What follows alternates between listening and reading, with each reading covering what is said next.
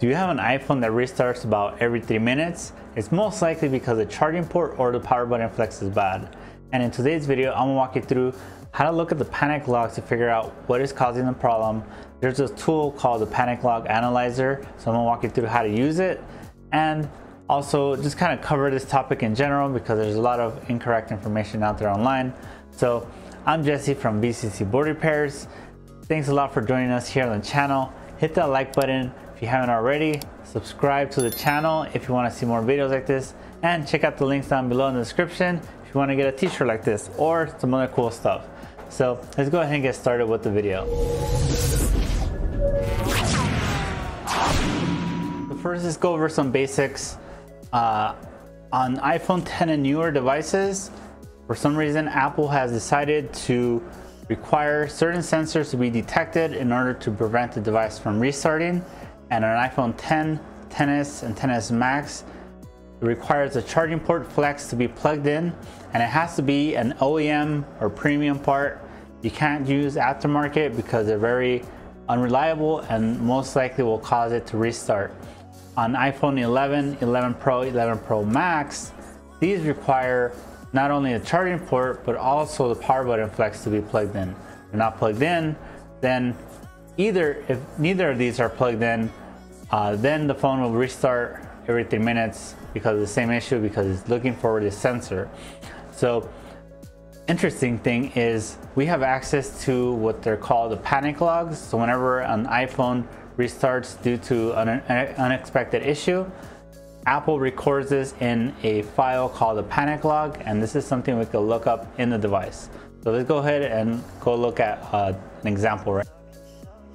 All right, so to find the panic log itself, you need to go to your Settings app, scroll down to Privacy.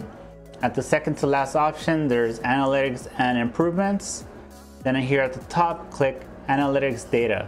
Here's all the different logs that the iPhone keeps, and the ones we need is called starts with panic full. These are the actual panic logs for random restarts. So if we click on one of them, here's the giant log, and if you look through it, you'll see, for example, thermal monitor D, missing sensors PRSO0. There's a bunch of other data, but this is the most important part, is like this top section of this paragraph. Now, there is a tool called the Panic Log Analyzer. It is made by Bonnici, and this tool scans this file and puts it on the computer, and there's some kind of known issues that can be detected by the tool and kind of will point you to the potential problem. So let's go ahead and look at the tool instead, because it's a lot easier than scrolling through a phone. All right, so what you want to do is Google search Panic Log Analyzer, and the first option should be something like from GitHub, which is iDevice Panic Log Analyzer. And if you click on it, you'll see the page from Bonnici here on the top. And this page might be a little bit confusing if you're new to GitHub, but to find the actual Windows installation file, you need to go here on the right where it says releases, and whatever is the latest one at the time that you're downloading it, that's the one you want. So click on it. And then at the bottom, there's going to be a bunch of different files. And then here you'll find the setup.exe file. Click on that. Then you can download the program. Let that download. Now, here's the tool. So it's super easy to install. Just double click it. Now you might get a warning like this. Just click more info and run anyway. Also, keep in mind, this is Windows only. There's no Mac or Linux version that I'm aware of. And here's just a disclaimer, and here you go. So what you want to do is plug in the device to the PC.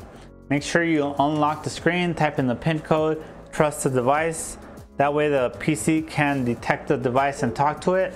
So as you can see here, is detected iPhone 11. So go ahead and click read logs. This is downloading the logs from the device to the PC to this tool, and they're sorted by date and time, the top one being the most recent. And this is basically a more formatted, cleaner version of what you saw on the panic log on the device. One of the important things you'll see here is thermal monitor D. This is basically the charging port.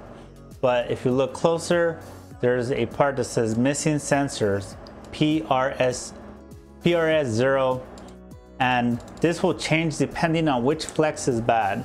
So on iPhone 11, if it's the charging port, you'll get PRS0 or mic 1 as the missing sensor. If it's the power button flex, instead of here, you'll see mic 2. Now here on the bottom is some potential solutions here. So charging port, NTC thermistor sensor, or power button flex. Now this is just suggestions. It's kind of just pointing you to the right direction. It doesn't actually know exactly what the problem is, and this is kind of could be potentially outdated information. So now let me show you another log I have here where you can see it says mic 2. So in this case, the power button flex was disconnected, or it was a bad power button flex. So like if you did a back glass laser job, the laser itself can damage the flex, and that's what can cause the 3-minute restart. So this is all something to take into consideration when you're troubleshooting. So let's do a quick test. If I run this, I will show you how this is just a 3-minute restart. So let's go ahead and just let it run and see what happens.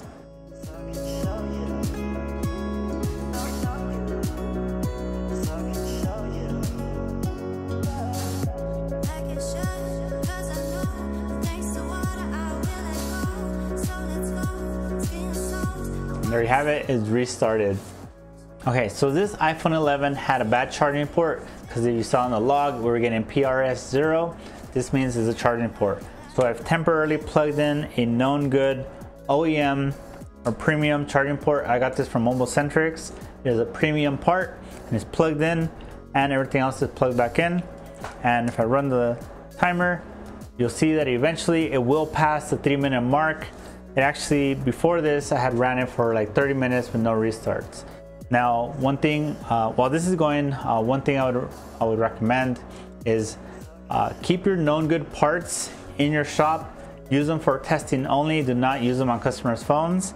And what I like to do is put like green stickers on them with the dates, meaning they were tested and they're known good. So anytime a device comes in with this type of issue, what I'll do is I'll get my known good parts, either known good screen, known good charging port, known good power button, all these pieces that are required for the device to function. Plug them in and then just let it run. Either run YouTube on it, run the stopwatch, just so that you can run and test to rule out the problem. Now I do want to give a shout out to Bonnici for making this tool. It just makes things so easy to diagnose. Just plug in the phone and then just pull up the log tool, the panic logs. Now here at the bottom there's a donate button. Make sure you click that and shoot them a few bucks. Anything will help. So if you appreciate how much time this tool has saved you, definitely consider giving a donation. The more donation he gets, the more improvements and more software he will make for us techs who do troubleshooting. As you can see, we made it way past the 3-minute mark, no restarting, and it's still going. This proves to us that PRS0 was due to a bad charging port. So I have the new charging port plugged in and it's working. This is an OEM port from Mobilecentrics. So like I said, the panic log pointed us to that direction. Now if I were to unplug the power button flex, run it for more than 3 minutes, it will restart. And if we check the log, then you'll see the missing sensor will say mic 2. So this is how you can use the panic log to point you to the right direction to the potential problem. Now some other scenarios for iPhone 11 specifically that can cause 3-minute restarts is this. So here on the upper left of the housing, there's 2 flexes that plug in together through the volume flex. So it goes up through here and they connect together, and they often get liquid damage. So what you'll notice is there's corrosion on the connector and then on both sides of the connector. So something to keep in mind. But apparently this was not enough to cause this specific device to restart, but it can happen. I've seen it before. And one other thing is that the board itself, you know, this is a sandwich board, so there's two layers stacked on top of each other. And if you think about it, the power button flex plugs in on the bottom board, and it has to the signals have to travel through the bottom board up the interposer to the top layer. So like for example, you see here rear mic 2, and it goes, where is it?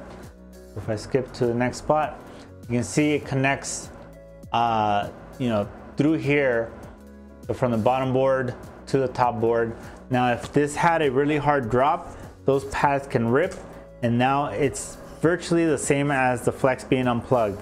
If the interposer, you know, two layers between you know, the bottom and top board are disconnected because a physical break in the solder itself, or the pad itself ripped off, that would be like if it was unplugged, causing the 3-minute restart. So here's some other scenarios that you can run into on the iPhone 11 specifically. And then also there's other things that can cause just random restarts in general, whether it's NAND, Wi-Fi. I've seen the camera IC cause a 3-minute restart on I think it was the 11 or 10s Max. So it's a variety of things, but you know, use the panic log tool to kind of give you an idea what could be causing it. There's some other errors you might run across, so if that's the case, if it's not thermal monitoring, is not missing sensors, you know, mic 1, mic 2, PRS 0, and it's gonna be something else, so you'll have to kind of figure that out on your own. Now there is a list that Greg Wade has shared with me that is like some known you know, panic errors and their solution, or at least, you know, what could be causing it. So I'll link that down below in the description. Also link down below these new t-shirts I have. Let me know what you guys think about it. If you ever seen a panic log yourself and you kind of figured it out, let me know down below in the comments, because I'm interested to see what you guys are seeing out there. And but yeah, I think that's pretty much it for today's video. Thanks everyone for watching. Hit the like button, subscribe to the channel, and I'll see you guys in the next one. All right, bye-bye.